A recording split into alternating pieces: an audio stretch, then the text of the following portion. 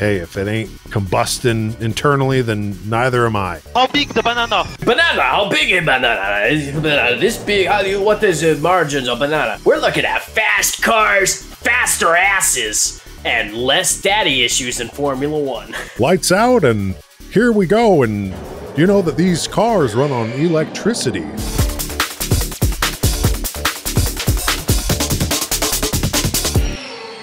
Welcome to Circuit Breakers, the newest Formula E podcast for your listening and viewing pleasure. My name is Dallas, and joined with me is my good friend, Taylor. Taylor, how are you doing, friend? I'm doing fantastic. Thank you. Now, the biggest question when someone partakes in a new podcast is they want to know what to expect. So what can Formula E fans expect from this podcast? Yeah, when it comes to expectations for this podcast, we are going to be doing race recaps. We're going to be providing commentary for each race in the season. And I think most importantly is that we are just avid fans of the entire series all the way through the paddock. And we are here to poke fun and laugh the entire way through the season. How big the banana? Now, with any sports podcast, one can expect that they'll cover the events, they'll cover the drama, they'll cover any sort of moves, trades, signings, re-signings. But what makes this show different? Honestly, we are probably what makes us different in that there is nothing about us that is professional journalism here, Dallas. We're hobbyists at best. And though we have a fanatic mentality to the nitty-gritty details of what makes a racing season here, I think the best part of it is that we know the comedy behind these drivers far more than anyone would hope. There's a lot of character up and down the paddock in Formula E, and I think what sets us apart most is that we're bringing just as much character to every single episode we're going to be hosting here, with jokes, gags, observations on just about every detail we can from the past couple seasons of Formula E. The thing that brought me to Formula E is one day, right kind of at the start of the pandemic, I was just getting spit a bunch of algorithmic answers to what I was hungry for when it came to racing. I'd been watching Formula One to myself, and I saw Formula E, the New York race where Sam Bird took it with a pileup behind him. After watching that video, I think I was so inspired by what was happening, I felt compelled to start a fantasy league to try to trick my friends into falling into this. And I said, who are the few people in my life that I can convince with enough grace to follow this clown show on wheels at the time of watching? And it came into not only just great friendships and some of the funniest belly laughs I've had watching sports, but this whole podcast. I think it should be noted, too, that we didn't just find friendship in Formula E. It has been strengthened even more so because of this sport. But I mean, you're one of my oldest friends. So, I mean, we go way back. This isn't a chat room find of like, hey, does anyone like electric cars? I do. What's your name? It's like, no, like we know each other fairly well. And I hope that the audience will be able to reflect on that of our chemistry and humor. I mean, we've been cracking jokes since 2007. So yeah, because Dallas, you didn't have much background in motorsport until I dropped this on your plate. What was the narrative and like your experience when I said all of this? The standpoint that you were trying to pitch it from is like, this is, depending on who it is, this is like a long shot. But when I read it, I'm like, yeah, I'm down. Why not?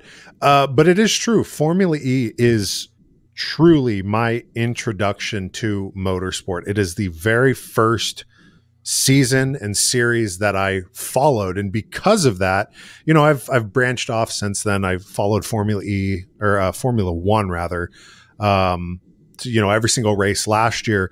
But there's something about Formula E. It's like, you always remember your first.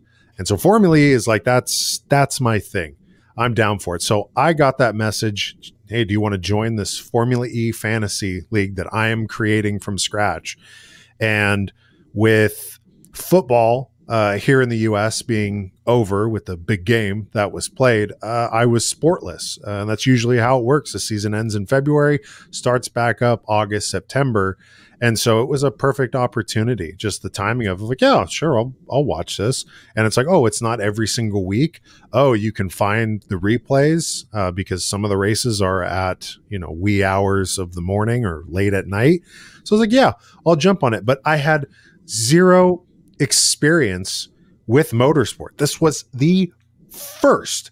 And even before I had seen a race, because I was so casual when I joined the league and started quote unquote following the sport on the eve of season 8. I didn't really look up videos. I was like, hey, this is something fun to do with friends. One of the first videos that I saw published by Formula E was their season 8 preview, like launch trailer. I had mixed feelings, like after that video ends, which in this video, it's, they're racing and then there's an incident and the drivers get out and now they're racing on foot. And I'm watching this. I'm like, so you don't need cars for this league? There's whatever means possible. Yeah, I sometimes when I see what the marketing team at Formula E does, like the only thing you can really think is like the amount of money you spent to make this Jason Bourne race through like Brazilian shanties. Yeah, like running past dudes eating their ramen, like it's a it's a fever dream that they are pitching for every season.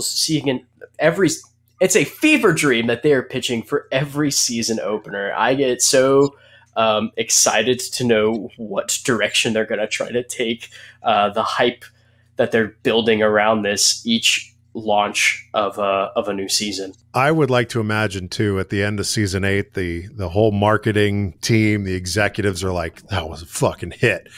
And then they come in, the top dog there is like, all right, people, we killed it with that foot race for season 8. We need to go bigger for season 9. What do we do? And then there's an intern in the corner like, can these cars fly? And then the executive is just like, fly. No, not even fly, fall. We're going to push it out of the plane. We're going to see how well it flies. That's exactly it. That's the thing that I love most about Formula E. It is so perfectly imperfect in everything it does. There's this prestige and rigor and rigidness that is Formula One. And it's its own thing. It's a beautiful, fun, intense sport to watch. And Formula E is in so many ways this weird little side circus that pops up in the center of a city and puts on some of the best racing I have seen in single seaters. And the drivers are their own characters. They have so many just quirks and traits that for us as fans, like I know for the past 3 years as we've run this league, the amount of jokes and commentary that we can provide each and every season as it continues to grow just strengthens. And that's what I'm in it for. And that's why we're here. Yeah. And I think it's a great relationship between your knowledge of just motorsport in general and your knowledge with Formula E, complemented with my still newbie attitude of it all, because this sport is growing. And we were actually able to make it down to the Portland E Prix last year, the first motorsport event I have ever been to. And when we finally rendezvoused at the track, you were telling me, you're like, this is insane. I was at IndyCar last year and there were like half this many people. So it's a growing sport, and there's going to be people that are coming along. They're like, well, I want to learn more. If they fall in love with it the way that we fall in love with it, and they're like, I want to learn more about this sport. That's where hopefully we come on your radar, because you get me as a newbie that doesn't really know what to expect, knows that it's a hell of a fun league to watch, but I'm going to have questions that maybe some newer fans will have. And Taylor, you're going to be that guiding light to kind of break everything down. And I think the biggest thing for us is that we want to make the listening more fun than it is anything, like more fun than anything. There's nothing wrong with talking in a dry Jason Statham monologue about the efficiency of the Jaguar powertrain versus the Porsche. But unfortunately, the reality is that we're just a couple of boys stateside, and we're here to laugh along the way with you guys just as much as we hope to make you laugh. Just a couple of Yanks that enjoy cars that plug in. We're going to talk about it. Speaking of cars that plug in and just the field of drivers and teams, Taylor, who is your favorite driver on this grid? Oh man, that's the best part for me, is that I don't have one singular favorite driver. The grid is so competitive, literally top to bottom. I think every driver on that grid is capable of winning a race. However, my favorite driver, I've picked him every single year. I've had ups, I've had downs, heartbreaks, and wrist breaks, is Robin Freins. I think is one of the best drivers on the grid for the value, and oftentimes kind of stays unslung in the paddock. He's like the alpha of the beta drivers. Hey, even betas need an alpha. And yeah, Robin, I don't really know much about him aside from his wrist, and I hovered over this because I knew that you were going to mention his name. And even though it's not him saying it, I think of it every time I hear Robin and Freins together. I hurt my hand really badly. That's not Robin Freins though. No, that's Buemi. That's Count Buemi. Count Buemi. Yeah, I don't think Robin made a peep. No, I think he but whatever. He slammed in. He slammed in, turned his wrist into a pretzel, and they asked, "Are you okay, Robin?" And his response was, "Yeah, hurts." Bad. There's different levels of passion in each driver in this series that we try to pull. How about you, Dallas? Who is your favorite driver? I'm in the same boat as you. It's difficult to pick a single one. The breakdown of this fantasy Formula E league that we're in, it's evolved over this, the third year that we're doing this. But the first year, my introduction to the sport didn't have to do with the teams. We didn't select a team. We had 3 drivers we picked, and I knew absolutely nothing about this sport. I can't emphasize this enough, because going into that draft, my strategy was to look at the names and be like, which ones are fun? Because being an American that has been primarily subjected to American culture the majority of my life, seeing these European names, I'm like, these are pretty fun. My first pick was Stoffel Van Dorn. Yeah, I'm like, yeah. What is remember it like it was yesterday. Yeah. So I picked Stoffel, and then came around again, my turn. I'm like, all right, where are these fun names here? Turvey. That sounds like scurvy. Give me Oliver Turvey. So I took him. R.I.P. to Neo. And then my last pick, I'm like, oh, I'm running thin on these fun names, but what is Eduardo? What is this? So it's like Edo Mortara. Edo! Go! And those it just so happened to be, and this is true in any fantasy sports league that I've ever played in. My first year doing it is always just I strike gold. Even if I have no knowledge. you managed to pick two funny names that happen to be the two title contenders for the majority of that first season. Ito, kind of plummeted towards that mid grade, but you had essentially an unstoppable force with everyone's favorite Prius driver, Oliver Turvey. So like That's you right. were cranking in points in a way that very few of us could keep up with. So for the record, this fantasy league that I organized, so some of my background is I have a lot of game design backgrounds and design background, and I designed a fantasy league based on putting together a team that you actually follow through the whole season. I know there's a lot of F1 series and fantasy leagues where you're picking drivers per race. With this one, at the start, we do a draft and we have a budget and we pick drivers to run and follow the entire series in. And drivers are their cost is based on their performance across their whole season, across the past couple, cycles.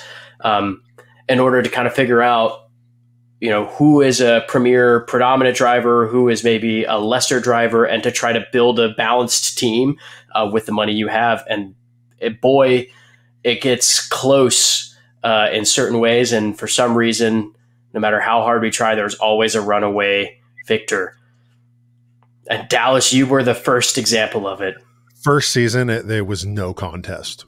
I mean, I could not be caught. There were still like 4 rounds left. And it was like, looks like I win Formula E. And then you did something very special, not just for me as the champion, but also, I believe, Andrew, our other friend in that league, didn't he get dead last? You got him something special too? He got dead last in his cycle of the series. And so for your championship trophy, we paid for Eduardo Mortara to give a pep talk to our last place contestant, Andrew. Hi, Andrew. This is a quick video message from my side. I think that you weren't lucky with your Fantasy Formula E season challenge with your friends, Dallas and Taylor. So they asked me to do a quick video for you. Don't give up. It worked out because Andrew absolutely crushed the following season, even with a greater record than yours in the first. Yeah. Andrew's team. Yeah, it was a nightmare in the making. Every single race with a Jake Dennis, Pascal Wehrlein lineup for himself. So those mid-tier drivers that then have those incredible seasons, just you never know when it's going to happen or who's going to break through or stand out. And last year was one of the most exciting years of motorsport because it was a new season with a new grid, new drivers. And it seemed like that title fight was truly fought to the very bitter end, and not just between two people, but a grid at large. I think going into the final 2 races last year, there was a theoretical title fight for 4 people. Yeah, who was it? We had Jake Dennis, Nick Cassidy, Pascal was slightly out of, and Mitch was like in a golden window he could win. Then he yeeted it into Cassidy, right? That was Buemi. Yeah, Buemi ruined that championship. Yeah, because they were teammates on Envision. Cassidy just moved over to Jaguar because he hated working with Sebastian Buemi across that season. God, he's such a sweet lad, Cassidy. That is. Yeah, such it's frustrating. It's so just like frustrating.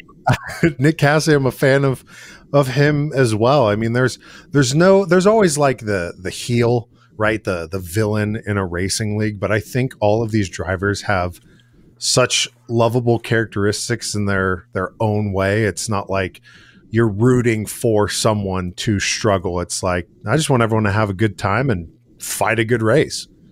Yeah. And I think there's so much like segmenting in Formula One across their paddock, right? Like drivers don't sit down and talk with each other, track walk with each other.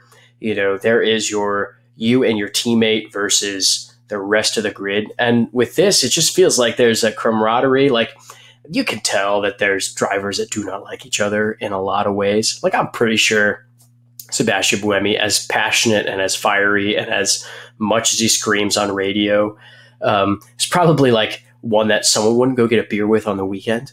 But simultaneously, it's just like you have Antonio Felix da Costa, who is probably the most lovable teddy bear of a race car driver I've ever seen. And that's the virtue of it. Is it feels like this is a cast of characters from a sitcom like The Office, right? Where there's so much character that's just brought into this sport. And the best part is that it is virtually uncensored or unfiltered. There is a lot of like press talk speak, drivers have interviews where you're just like, oh, that's the most flaccid penis conversation I've ever heard. But then they get out on track and you're stunned every time.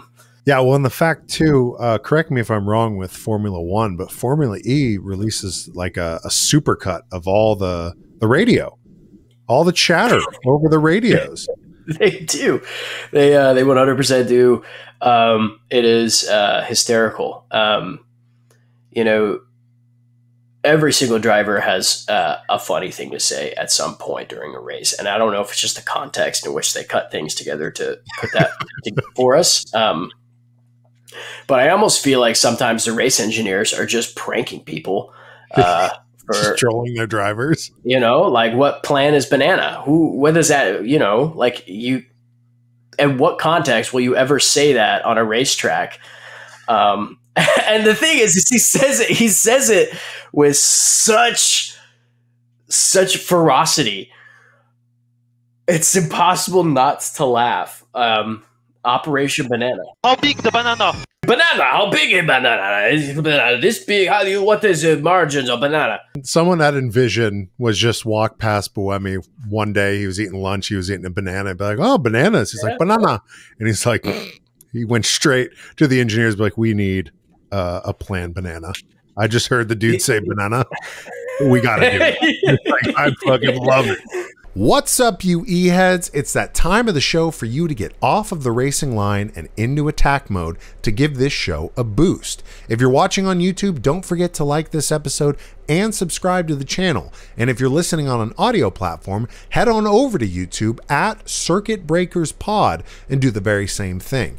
It gives us that algorithmic boost that really gets our wheels turning. So thank you. And back to the show. I'm wondering, I have maybe a fringe theory of, you're comparing the cutthroatedness of Formula One, where it's like, hey, your corner is your corner, and you make eye contact with the other drivers because fuck them. But with Formula E, everyone's kind of buddy. Now the race is the race. These are true, legitimate competitors that live and breathe racing. But with breathing, this is where I'm curious. There's no gasoline in Formula E cars.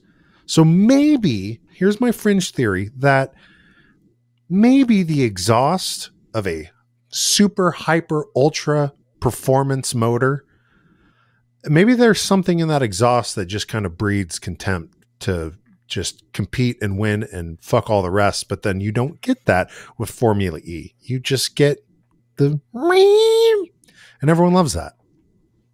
Yeah, Dallas, you've made that noise. And maybe this is a segment to lead into.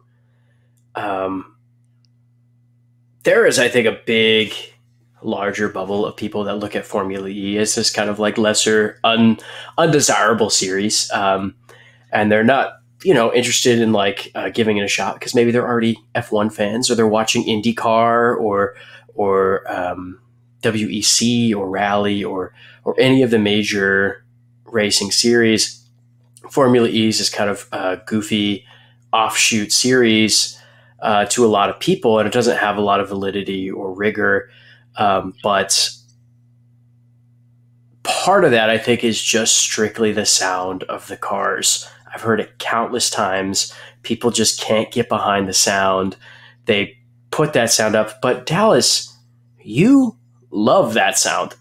I do. I think it's one of the coolest things. The first race, what was the first race of season 8? Was it Diriyah? I think the first round in season 8 was Diriyah. If not Diriyah, then Mexico. Either way, doesn't matter.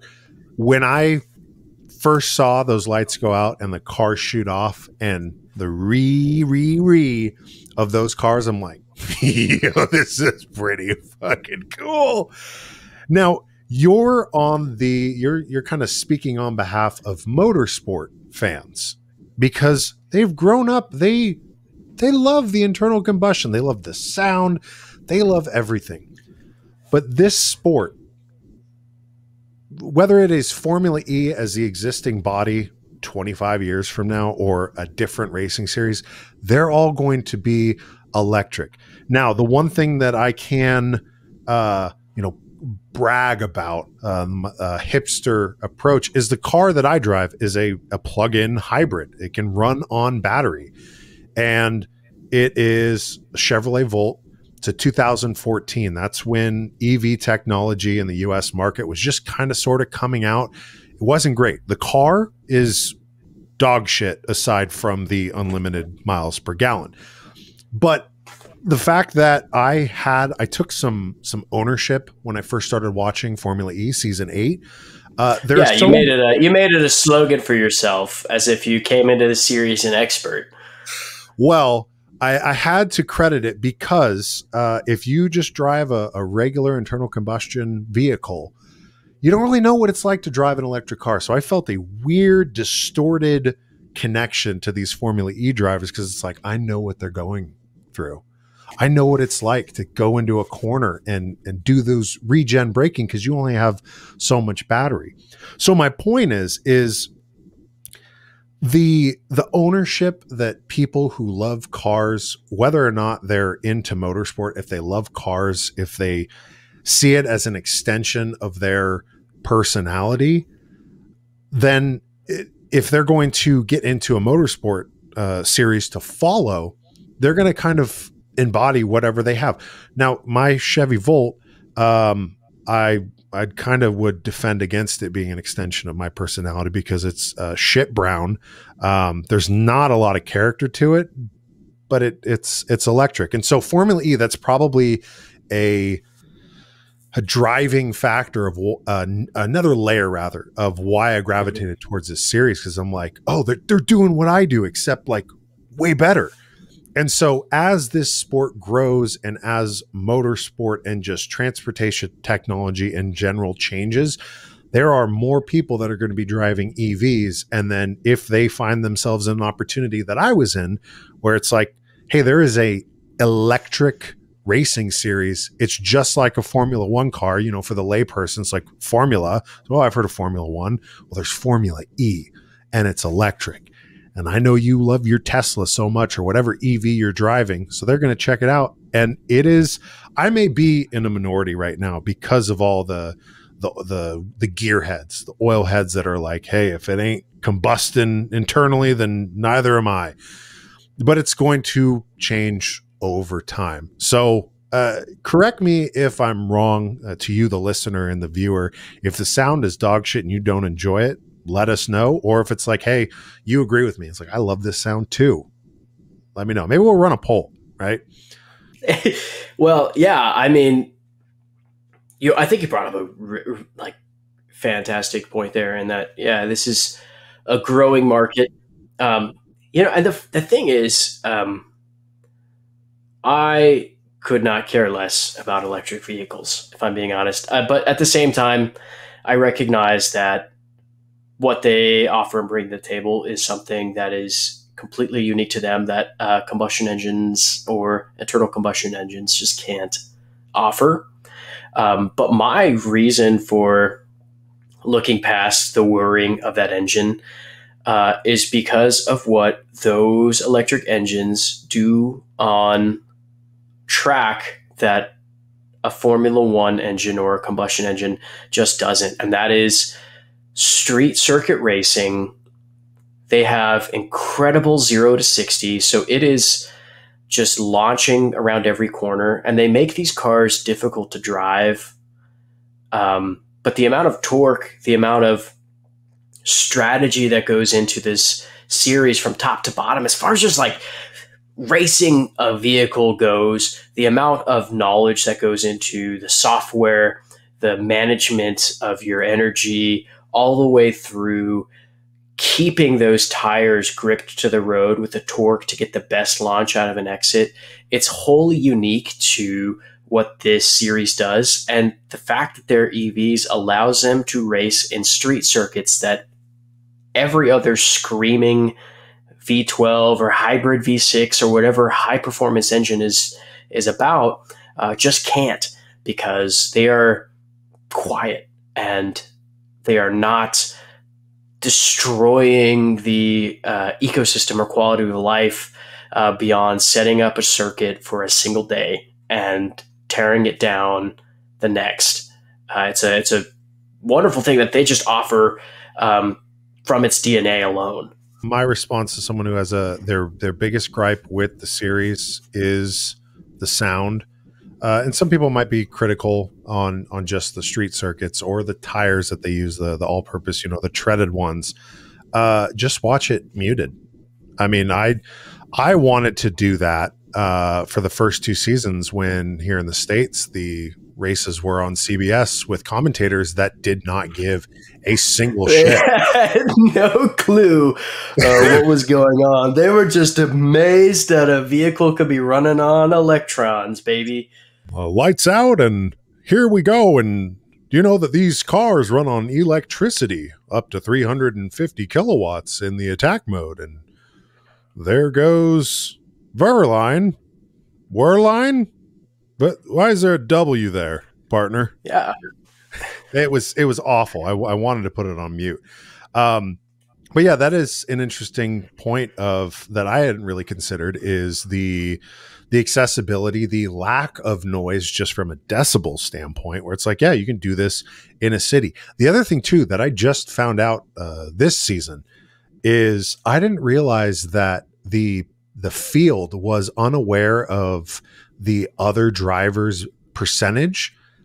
They had no idea they have no idea what it is until it gets thrown up on TV. And it's like, here are all the drivers' battery percentages. And then that's when they know, and then they can shift the strategy. So that, just knowing that as of, the last race, I'm like, yeah, that's an extra layer of freaking awesomeness.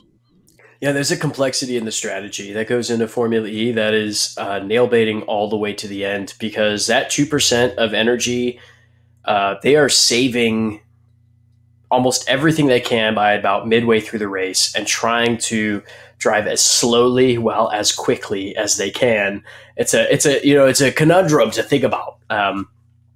Just the way that you have to drive as fast while being as resourceful, while not getting chewed up alive by Count Buemi in your rear views. It's insane. And the cars are also tiny. They're so much smaller than the Formula One cars that when you go to tracks like Monaco, the overtaking is like in the triple digits comparatively to what happens. So every single lap, you are seeing race leads change. You're seeing the midfield disperse, and more strategy revolve around sitting down and trying to save as much energy so you can try to make that sprint right at the end, kind of closing segments to try to claw those positions up. Like, there's so much risk and rewards to every single approach a driver takes.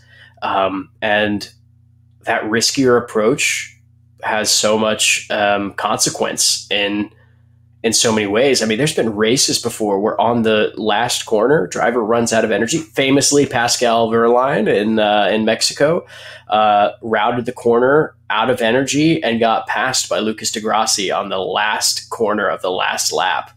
There are things like that happen more often than not, or running out of energy and having another driver plow into the back of you to push you across the line to finish. That happened last year. Yep. It was like, what are you supposed to do? when you are putting everything on the line to just try to finish in the fastest position possible. It's such an exciting race all the way through, and each circuit offers something wholly unique to it as well. You can't dismiss it.